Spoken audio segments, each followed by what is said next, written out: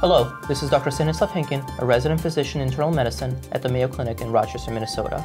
And today, I'm joined by Dr. Sharon Hayes. Thanks, Dan. I'm professor of medicine and cardiovascular disease and co-investigator on the spontaneous coronary artery dissection registry at Mayo Clinic. Thank you, Dr. Hayes. Today, we're here to talk to you about our upcoming manuscript entitled Spontaneous Coronary Artery Dissection and its Association with Heritable Connective Tissue Disorders. Dr. Hayes, can you tell us a little bit about SCAD? So SCAD is an important and emergingly more common cause of acute coronary syndrome and sudden death, particularly in young women. So this is very distinct from atherosclerosis in that the endothelium is normal, these individuals do not have standard cardiovascular risk factors, and their artery splits as opposed to a plaque rupture. It's important in that historically we've thought that it was very common for individuals with SCAD to have a connective tissue disorder. And so we explored this in this patient population. Thank you, Dr. Hayes. So what we did is we took a look at 116 people that were evaluated in the SCAD clinic and referred for medical genetics. As Dr. Hayes mentioned, the majority of these individuals were women and were in their 40s.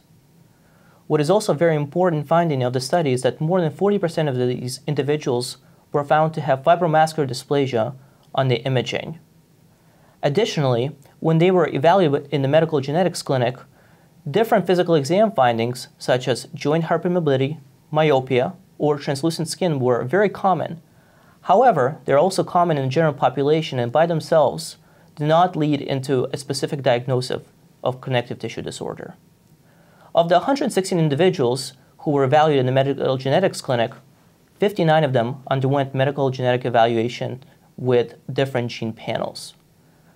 Importantly, only 15 tested positive for a mutation, and of the 15, only 3 received a diagnosis of connective tissue disorder. One individual was diagnosed with Marfan syndrome based on FBN1 mutation, and 2 individuals were diagnosed with vascular Ehlers-Danlos syndrome based on a mutation COL3A1 gene. So Dr. Hayes, based on the results of our study, what do you make of this? Well, I think it's an important study because this is the first study to systematically assess genetic mutations or the potential in this patient population, and we found that they were much less common than previously believed.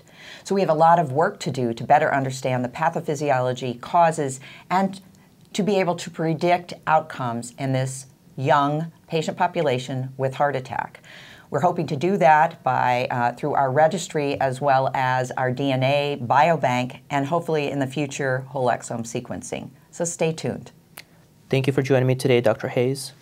This is Dr. Stanislav Henkin, and we hope that this study adds an important value of your care for patients with SCAD.